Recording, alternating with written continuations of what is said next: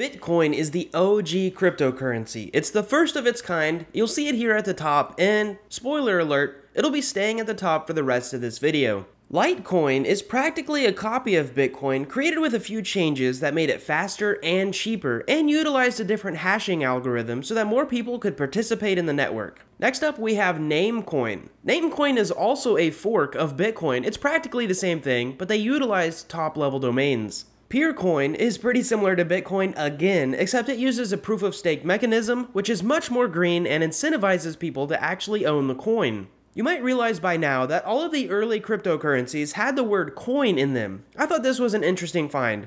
Also, quite a few of them were simply forks of the main OG cryptocurrency. Next up is XRP. XRP is a cryptocurrency created by Ripple Labs as a way for them to be able to offer a unique cross-border payment solution to banks. This way, users don't have to spend days and pay high fees when moving their USD in America to rupees in India.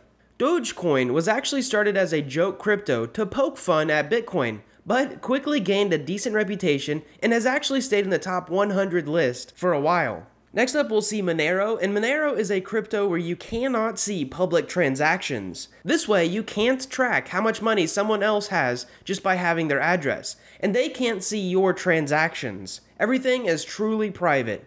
Dash, also known as Darkcoin, is basically a fork of Bitcoin that has a few changes similar to Litecoin, but also included the creation of something called masternodes. I'll probably make a video on this soon. Stellar Lumens are an open source cryptocurrency that is almost free to send and very fast. Similar to Ripple, they are attempting to solve a cross-border payment solution, a worldwide global currency. In July of 2015, Ethereum was started by the famous Vitalik Buterin when he was only 19 years old. Basically, Ethereum is a digital ledger like Bitcoin, but the blockchain holds a lot more data, such as smart contracts. These smart contracts act as a way for users to create decentralized applications, different tokens, and even NFTs. Ethereum is now almost as big as Bitcoin. Not long after, Ethereum Classic was created when there was a hack to the Ethereum blockchain, and Vitalik basically said, let's give the people who are hacked their money back.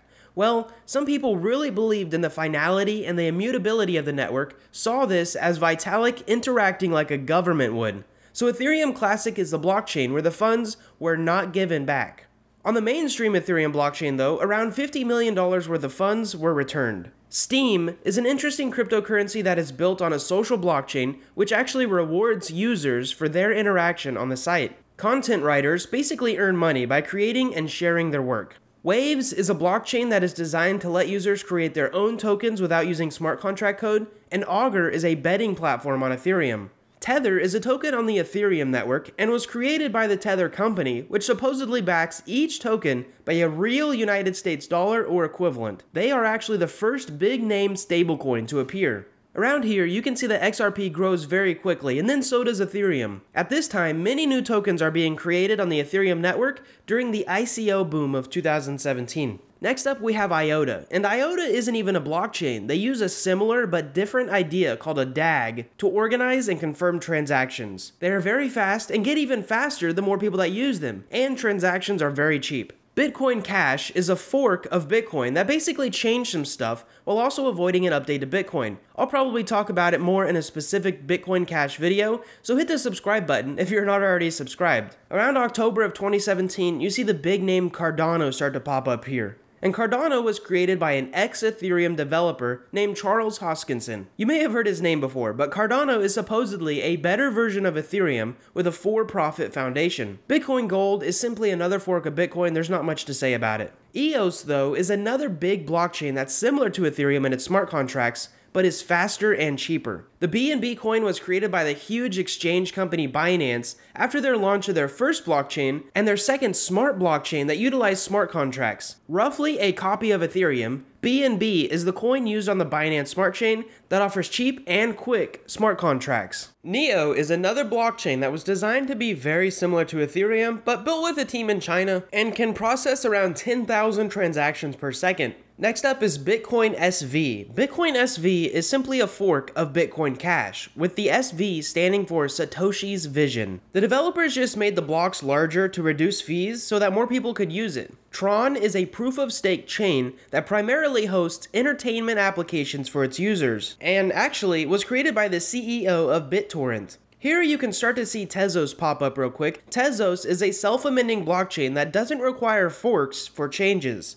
Cosmos also pops up, which is a coin we definitely need to create a video on this channel as many people have requested it. Essentially, Cosmos is like WordPress, but for blockchains. You can use Cosmos to create your own blockchain with changes fairly easily. Chainlink is a blockchain that collects and organizes real-world data like temperature, wind speed, amount of viewers on this video, and uses it as a trusted source of information for other blockchains to reference. Using this, we can create applications like insurance policies that use temperature, or betting apps that follow real sports games. Polka Dot is a blockchain that is aiming to be the very first Layer 0 solution to connect all the blockchains together using their technology. One of the biggest problems in crypto is a big word called interoperability, which means Bitcoin cannot communicate with Ethereum naturally. So we have to build a communications framework to do so, similar to how one computer talks to another computer using the internet, and the interconnectivity greatly increases the value of the network. USDC is another stablecoin that starts to pop up here, created by Coinbase.